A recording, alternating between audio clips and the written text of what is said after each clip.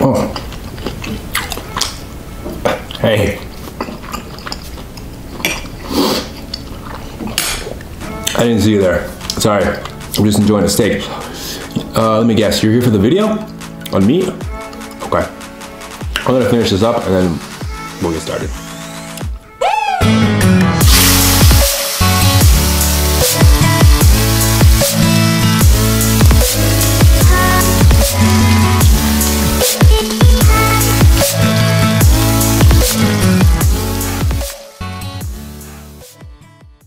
A lot of people, what they do is they go to the store and they just go to the aisle with the meat. They look at all the beautiful meat, nicely packaged and shiny and ready to go. They just grab one, check out, go home, and they're good to go. But where does that come from? How does it get there? How does it get in that packaging?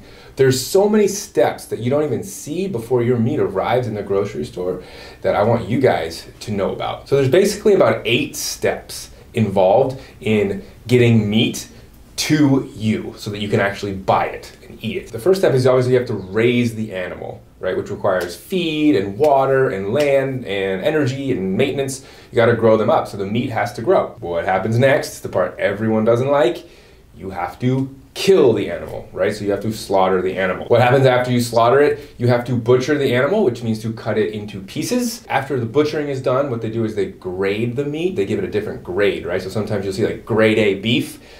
That's what grading is. So they determine the quality of the meat, and that quality is determined by several things, but we don't need to go into that. After the meat has been graded, it's cut. What that means is it's cut into the different kinds of cuts that you find at the grocery store, right? You've got like flank steak versus top sirloin versus ribeye versus the ribs or filet mignon. You've got all these different cuts. Then they package it. Once it's packaged, then they distribute it and they ship it and transport it to where it's going to be eventually purchased as the final step, which is where you see the meat. But you don't see any of those first 7 steps. All you see is the shiny, nice package of meat right there, lit up in the grocery store, ready for you to buy and cook and eat. I want to show you a couple maps right now to show you where most of the meat is raised in this country. So this is a map of where the beef is raised, and you can kind of see most of the beef is concentrated in the Midwest. So here's a map of pork. And as you can see, pork, again, sort of Midwest, a little bit, maybe a little bit more north than beef, but that's where you see most of the pork. And here is poultry. They call it broilers. I didn't know that actually until I did this. So broilers is another term for poultry. You can see a lot of this is in the South, the Southeast. Kentucky Fried Chicken. Dairy is interesting. You get a lot of dairy in California and the Midwest. It's a good combination. So there's some different places where dairy is raised. So dairy, we're talking about milk mainly. So we kind of have a very basic idea of where our meat comes from. But I want to talk about how much meat do we eat? And we eat a lot, okay? The United States eats a ton of meat. And when I say a ton, I mean billions of pounds of meat every year. We're eating so much meat that the only country in the world that eats more meat than us per person is Australia. So get on, you mates. Let's just talk about the average person living their life in the United States over 10 years. How much meat are they going to eat? The average person is going to consume 0.7 cows, 2.1 pigs, and 288 chickens, right? That's on average. If you add all that up over 10 years, that turns out to be about 2,700 pounds of meat. That's a lot of meat. All that meat that we're eating takes a lot of resources to produce. Right, 222 pounds per person is estimated in the United States this year.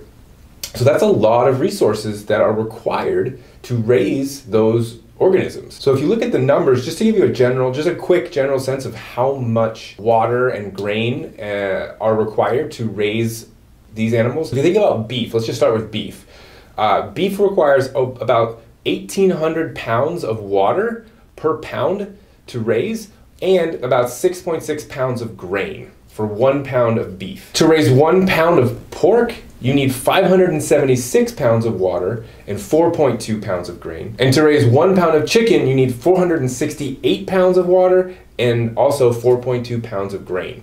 So you can kind of compare that. Obviously, beef needs the most per pound, so it's the most intensive in terms of resource utilization, and then you have pork and chicken a little bit less. I want to outline some of the environmental and the ethical concerns that are legitimate concerns that people have raised and that exist for eating meat.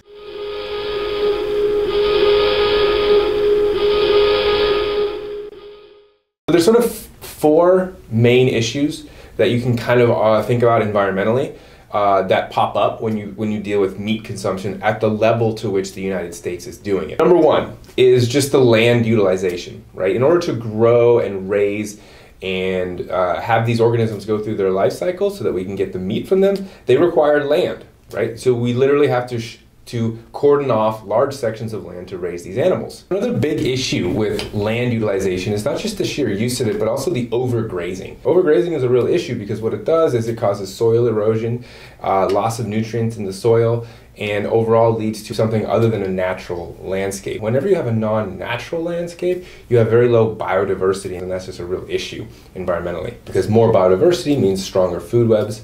Stronger food webs eventually help humans because we rely on food webs for a lot of things like food and resources and other things like that. Two is these animals, they have waste products. They poop, they pee. There's a lot of waste coming out of these organisms that we have to deal with and manage. So the waste management aspect is a real tricky problem. Why is animal poop and pee and other waste products from animals not so good? The waste of these animals contain actually a lot of nutrients that can get into the water, which is not necessarily a good thing. You might think, well, nutrients, that's good, nutrients are good. But it turns out if you have too much nutrients being introduced into a water system, what you can get are big burst or growth of organisms who feed on those nutrients.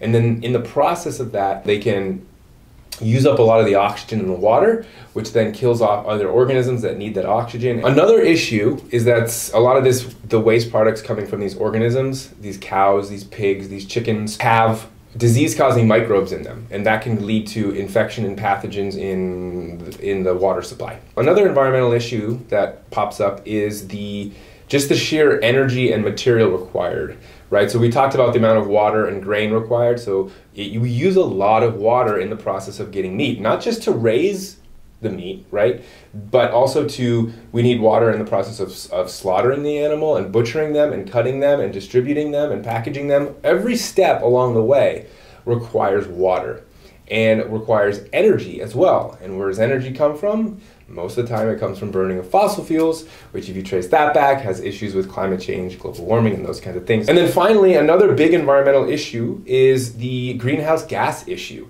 So it turns out, and especially cattle, release a lot of a greenhouse gas called methane. Methane is produced anytime you have living organisms in an environment where there's not a lot of oxygen. They produce methane instead of carbon dioxide. And so in the guts of these cows, these ruminants, these cattle, you have microorganisms digesting the grass and the feed, whatever it is that the cows are eating, digesting that inside the cow's gut where there is no oxygen. And so what the cows do is then they belch and fart out methane. Research has shown that about anywhere from 10 to 12% of all greenhouse gas emissions are coming from livestock, especially cattle, in the form of methane. So you have the environmental issues, but on the other hand, you've got some big issues with the ethics or the morality of the whole idea of consuming meat. A lot of people don't eat meat because of the environmental issues, but there's also a huge group of people who do not eat meat because of the ethical and the moral implications of meat consumption. Basically, there's two major pieces to the ethical argument against eating meat.